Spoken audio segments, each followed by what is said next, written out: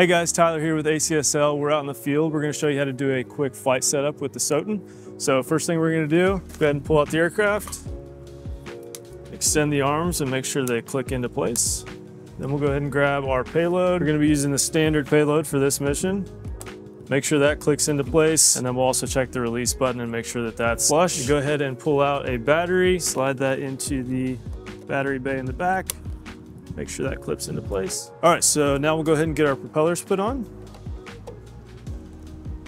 And next we'll come over to our controller. We've already got our mobile device on here, connected with our USB back to the controller. Go ahead and extend our antennas. We're also gonna make sure that we're in position mode. So we're just gonna do a standard GPS flight, so we want it in that mode. I'm gonna go ahead and turn the controller on and power on my tablet. Okay, so now we're ready to bring our drone over to the landing pad. And to power on the drone, we just press the power button on the battery.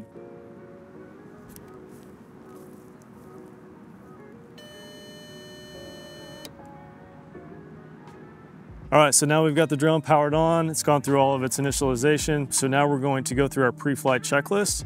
So down here at the bottom, it's gonna require that you go through some items. Just a few safety things we need to go through, make sure our LEDs are on, our transmitter's on, batteries are good, and we're also gonna check and make sure that we have video link on the controller. A couple other safety announcements that we need to make.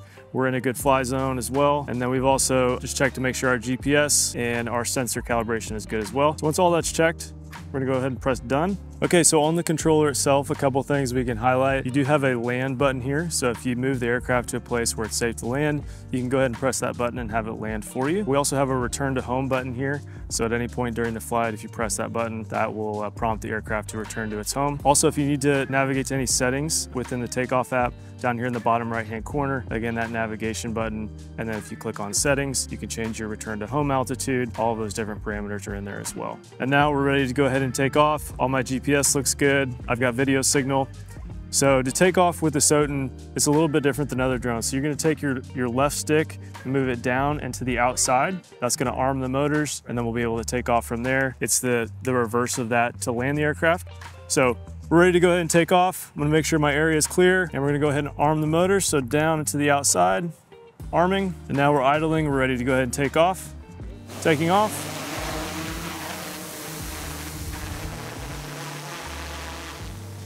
Okay, and then it's gonna be the reverse of that to land. So we're in a safe place. We're ready to go ahead and land.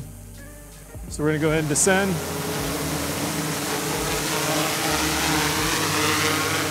Hold the left stick completely down. And then to disarm the motors, we're gonna move that left stick to the center. All right guys, that is a basic flight setup. Thanks for watching, and blue skies ahead.